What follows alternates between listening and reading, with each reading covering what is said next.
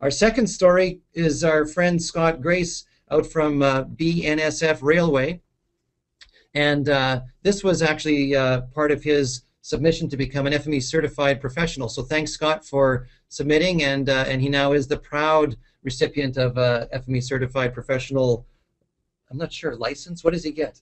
That's a certification. Yeah. Certificate. All the rights and privileges granted there too. Yeah. So anyway, one of his many stories was how he used FME in combination with ArcGIS Online to keep a live map of where the trains are. As much as I can tell, they're trains. They seem to be on tracks, and they move in a fairly predictable way. So it must be trains, That's unlike our buses. Our buses later on are a little bit less predictable, and we'll get to that. But he wanted to do it in a live refresh, and this data was coming from all kinds of other places.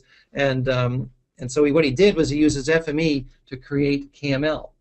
And then he uses a KML layer in a web map with ArcGIS Online and has it refresh in a regular way.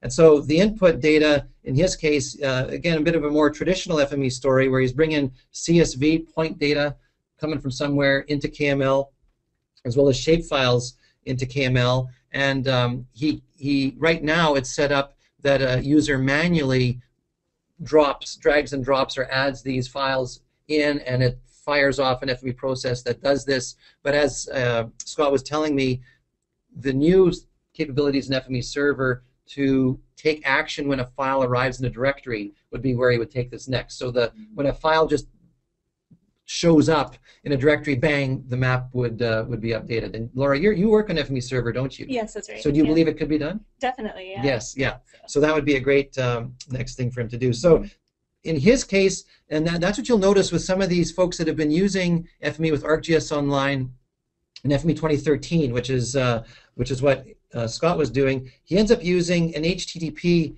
uploader kind of thing to basically update things inside of ArcGIS Online using the GeoREST Services API through HTTP callers. And so that's what he was doing there. So initially he uploads the file. Here, this is how he uploads the KML, and then he does a second test to see was that file already there, and if it was there, then he has to go and whack it and cause it to be updated. So there's a little different workflow for the first time versus subsequent times, and this one workspace tries to upload it. If it bounces off, says, hey, it was already there, then it says, okay, good, I'll then update it. So it's a little different set of calls. So that was the trick for him. And so now watch this closely in the area where the red square is. Are you paying attention, Laura? Yeah. Okay, here we go. Watch.